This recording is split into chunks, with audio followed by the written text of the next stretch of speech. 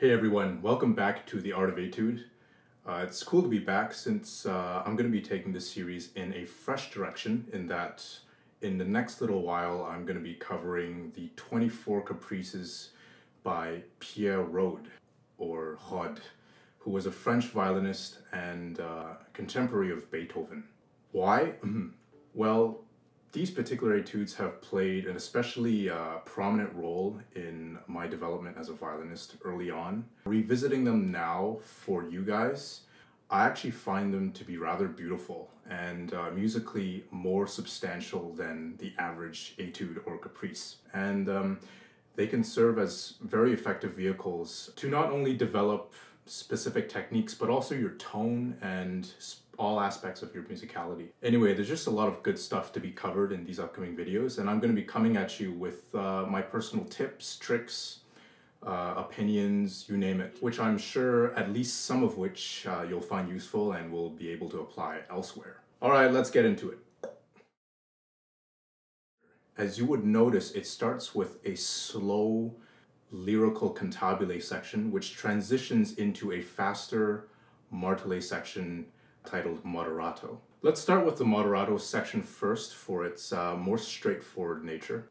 The first key point is that you want to be able to think long lines and long phrases to keep a vision of the ups and downs, where you want the phrase to go, and yet always maintain a very consistent and efficient start for each and every stroke.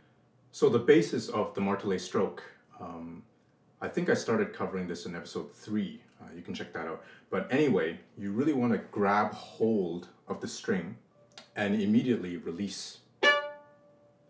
Let the string go free and resonate.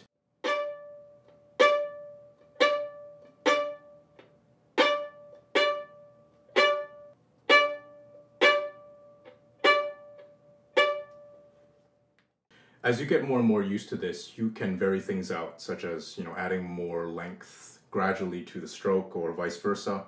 Experiment with the speed of bow, which brings me to the second key thing. Even though you are doing a martelé, it's necessary to maintain a lightness and fluffiness in the stroke, which is appropriate to the character of this section. Also, on another note, a lot of people have asked me how I'm able to trill so fast and consistently. I would say that the most important thing is to get rid of as much tension as possible in the actual mechanism. I also think it helps to think of the motion as a sort of flick off the fingerboard rather than an actual active placement of the finger.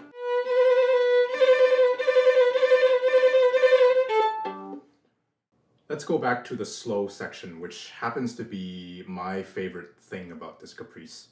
Lyricism on a string instrument is something so essential, perhaps the most important thing, which we will spend all our lives developing. The way I think about it is the ability to weave something out of your sound, which is truly three-dimensional, which embodies vividly an idea, a state, or an emotion. Just like how a great singer unfolds a phrase or a great actor's diction. I think this aspect of playing is just so much more demanding than playing fast or technical acrobatics, and for me is the defining factor that separates the good players from the really good players and from the truly great players. I mean, often I only need less than a few seconds of listening to someone to know which category they belong to. The very first building block of lyricism is developing good tone. What is good tone? Well, before anything, I think that the right arm is king. And that is not only the source of the sound, but also the impetus for expression and phrasing.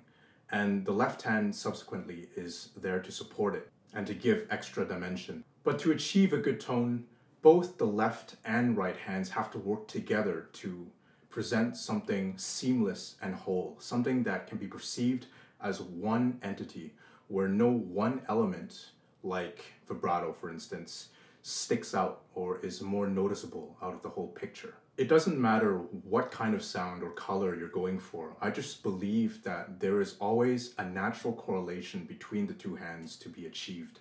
So after saying all that, something like this slow section in this first caprice by Rode becomes your playground. There's just so much to experiment with, and this is why I like these caprices. I will have the chance to go more and more in depth about this, since many of the other Rode caprices have slow sections like this one. But already, just go ahead and experiment with phrasing, with sound colors, trying to envision something clearly in your head and reproducing it as faithfully as you can on the instrument.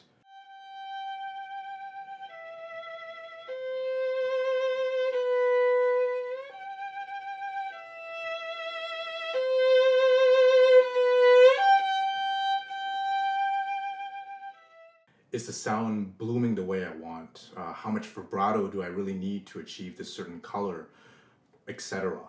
Also, I think a good thing to get used to is always envisioning or thinking over what you're about to play in your head before you actually play it. And in this section, it's very important to pay attention to the little notes to make sure that they at least have the same life or activity as the longer notes. Just give them some love. I mean, you can experiment with rhythmic flexibility, just the way you pace.